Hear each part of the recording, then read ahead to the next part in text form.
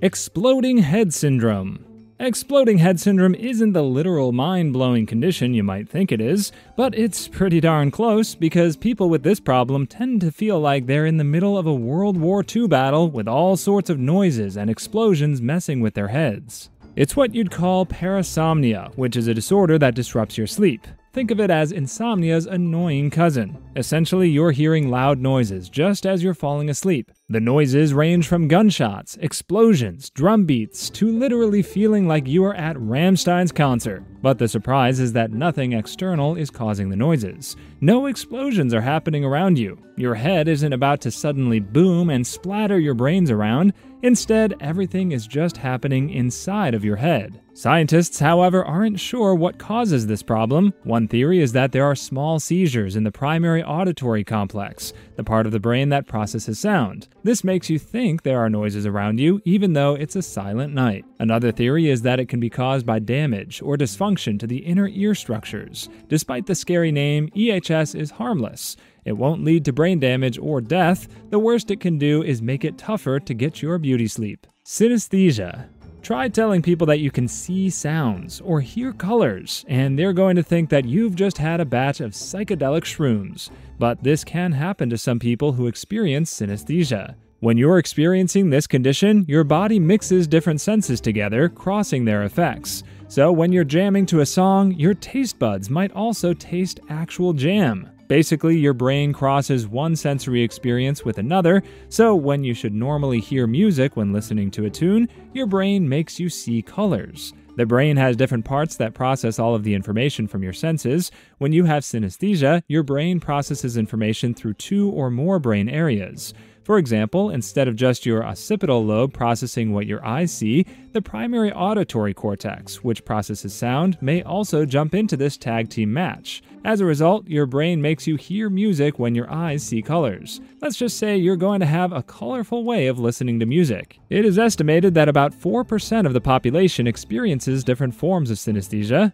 Most people are born with it because of their genetics, but it can also be caused by brain damage or drug use. While having this condition may sound inconvenient, people with synesthesia tend to be more artistic and score higher in intelligence scores, so it's not all that bad. Hyperthymesia. When you're in the middle of the toughest college exam of your life, you wish you had hyperthymesia. There's a good reason this condition is also called highly superior autobiographical memory, or HSAM. People suffering from HSAM have the rare ability to remember an extraordinary number of personal experiences or events with pinpoint accuracy. You don't just remember birthdays or weddings, instead you remember everything that happened to the smallest detail, from their breakfast to what socks they wore on an exact day. It's like your brain becomes a mental time machine that can bring your thoughts back to a certain event, allowing you to dictate everything that happened. These guys never have to wonder where they left their keys. The cause of hyperthymesia is unknown, however, certain brain areas appear larger in people with this condition. It sounds like an amazing superpower that will be handy in a huge test, but it can also be the supervillain to your own story. Your mind never forgets awkward situations. It's telling you, hey, remember that time you farted in front of your grade school crush? Or when you missed the game-winning shot during the high school basketball championships? Your brain reruns everything, including the worst parts of your life. Body integrity identity disorder.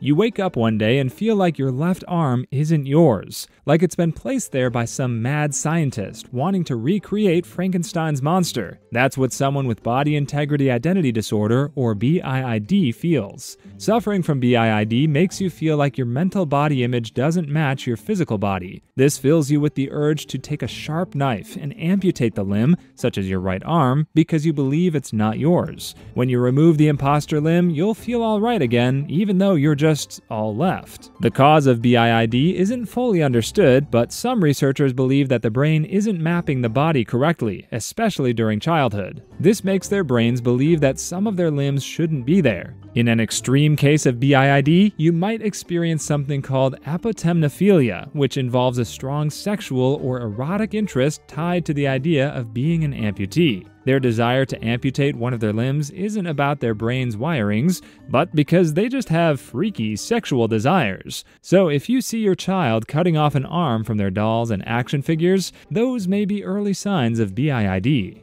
Formication. Suffering from formication is like being a side character in a horror movie about bugs. It's the feeling you get when you think that bugs and other tiny creatures are crawling on your skin, even though there isn't anything there. Formication is characterized by a tingling and itching sensation that can be uncomfortable or even distressing. Your skin decided to host an invisible bug party without telling you about it. Essentially, what happens is that the nervous system sends false signals to the brain, making a certain part of the body itch for no reason. In most cases, it's as simple as dry skin irritating you, but in other cases, it can be a symptom of something more serious, such as diabetes and brain-related problems. People suffering from alcohol and drug withdrawals can also be seen scratching themselves, thinking that bugs are feasting on them. The first step for people suffering from this condition is to find the cause. It could be something related to your skin, or it could be due to substance abuse. If it's not anything medical related, try putting some lotion on your skin to moisturize it, or maybe distract your brain by going out on a run. Deep breathing can also help to ease your mind and relieve the symptoms, so the next time you feel bugs crawling on you but can't see anything, just relax and don't freak out. That way you won't be bugging anyone else.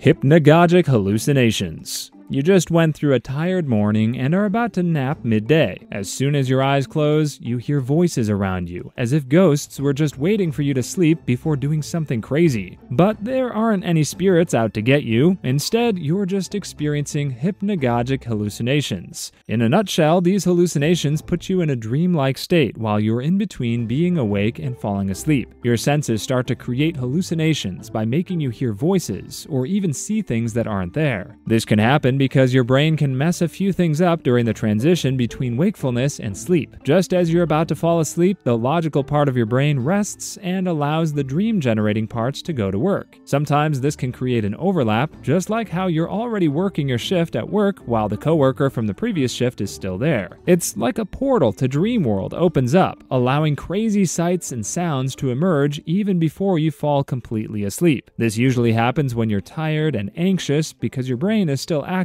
even though your body is prepared for sleep mode. Hypnagogic hallucinations are harmless, but it can be startling to see a ghostly figure standing by your side as you drift to sleep. Vivid dreams. Having vivid dreams is like going to a movie theater while you're in bed, because it's the best way for you to enjoy a wild sensory experience within your head. Everything around you feels real and exaggerated when you have a vivid dream. The colors and sounds are all in high definition, and you can even touch, taste, and smell everything around you. These dreams are intense and detailed, making you feel like you're in the middle of a virtual reality game while asleep. They often occur in the middle of rapid eye movement, or REM sleep, when your brain is most active. It's almost as if you were awake because of how busy your mind is during this stage. However, it's when you're usually stressed or suffering from sleep disorders that vivid dreams come to life, as if you get sent to another world just after you fall asleep. Sometimes vivid dreams can be great, especially if you're having a delightful adventure in a fantasy land. But they can also be horror movies, where Freddy Krueger and Slender Man are teaming up to get you. Vivid dreams can sound nice, but can impact you negatively because your brain is still working overtime while you're asleep. That's why you can get moody and sleepy during the day, even though you had your usual 8 hours of sleep. That's the price for living a second life in your sleep. But if it happens every night for weeks or months, maybe it's time to go to visit some mental institution. Pica Disorder.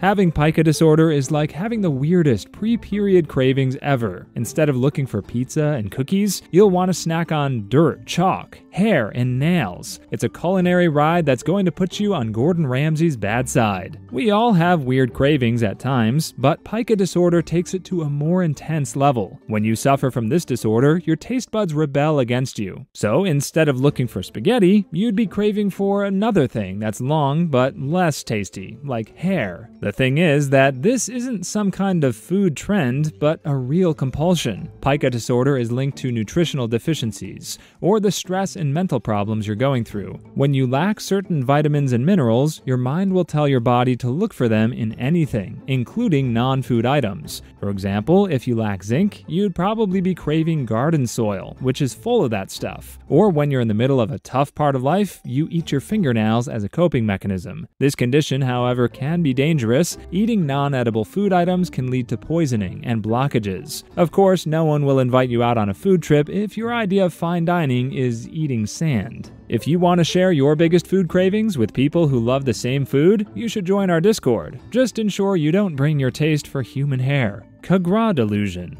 You wake up one morning ready to go down and have breakfast with your family, only to look at your loved ones and think something strange is happening, even if they're familiar. Your first conclusion is that aliens replaced them in disguise. That's how KAGR Delusion works. Also called imposter syndrome, this condition is rooted in the science behind your brain. The human mind is full of different sections that house different memories. If you're suffering from KAGR delusion, there's a mix-up in how the brain recognizes faces. It mixes familiarity with feelings of strangeness. This is more common in people suffering from dementia, Alzheimer's disease, or brain injury. What happens here is that your brain tries to cook up a story to make sense of the strangeness you feel when looking at something familiar. You'll likely think that you're in a parallel universe, or that everyone you know got replaced by lizard people in disguise. For example, whenever you're looking at your best friend Joe, you know that he's familiar to you, but because your mind links familiarity with strangeness, you think something strange is happening. So you'd be saying, "Nah, that's not Joe, that's his evil twin, Mo." Prosopagnosia. Prosopagnosia is like your iPhone's Face ID system going nuts, unable to recognize your face. If you suffer from this condition, everyone's face looks like Picasso's most abstract paintings. Prosopagnosia is called face blindness for a reason. You keep forgetting faces. So when you walk down the street and someone says hi to you, but you can't recognize this guy, you're not being rude, you just can't tell who that dude is, only remembering him as soon as he mentions his name. This condition is caused by problems in the inferior temporal cortex, the brain area responsible for recognizing faces. It can also be passed down through your genetics. If someone in your family has a history of forgetting faces, there's a good chance you'll suffer the same condition too. But it can also be acquired, especially if you suffer traumatic brain injury, strokes, or degenerative diseases. The biggest problem with this condition is that you can't interpret facial expressions, and must constantly rely on hairstyle, clothing, or voice to identify people. So if your friends keep changing anything about their appearance, you'll have difficulty recognizing them. False awakening. Your brain has its way of playing pranks on you. Sometimes you'd wake up and go through your morning routine, you drink your coffee and catch the bus to work or school. It's all a regular day, until your alarm goes off and makes you realize you were drooling on your pillow the entire time. You were still asleep when you thought you had already gone through half your day. This is what's called a false awakening. This phenomenon often happens when there's an increased level of alertness while you're in deep sleep. So instead of experiencing the usual dreams, such as being in a relationship with your crush, your brain gives you dreams focused on familiar things, such as your daily routine. This gives you the false belief that you already woke up. In most cases, this happens when you anticipate something stressful, such as a big exam or an important job interview. Your brain is now on full alert, ready to prepare you for that big event, even though your body is still snuggled between the blankets. Instead of you fighting dragons in your sleep, your brain forces you to go to work in slumberland. There are also instances when false awakenings can happen in cycles. You often wake up multiple times, only to discover you were just dreaming. When you go back to sleep, it happens again. It's like your body is a broken record player stuck in an infinite loop, making it hard to figure out if you've already woken up for real. So you might want to take it easy on the coffee and try calming your mind before sleeping. Aquagenic Ticaria. Having aquagenic urticaria is like nature playing a cruel joke on you. Humans love water because we need it for our survival. But if you're suffering from this condition, your skin is essentially allergic to water. A relaxing bath after a tough job is usually the part of the day that most people look forward to. But not if you're suffering from this condition. As soon as you dip in your bathtub, your skin will start itching and break into hives. So now you choose between smelling like a pig because you can't take a bath, or scratching your body like a flea-infested dog once water touches you. But there are no answers to why this can happen to some people. The theory is that certain people have skin naturally sensitive to water, triggering allergic reactions that turn showers into trips to Itchy Town. If you're out on a trip with your friends, it will be hard to tell them, "Sorry, I can't go on that water slide because I'm allergic to fun." Thankfully, taking antihistamine medication can be a quick but temporary fix to this itch fest.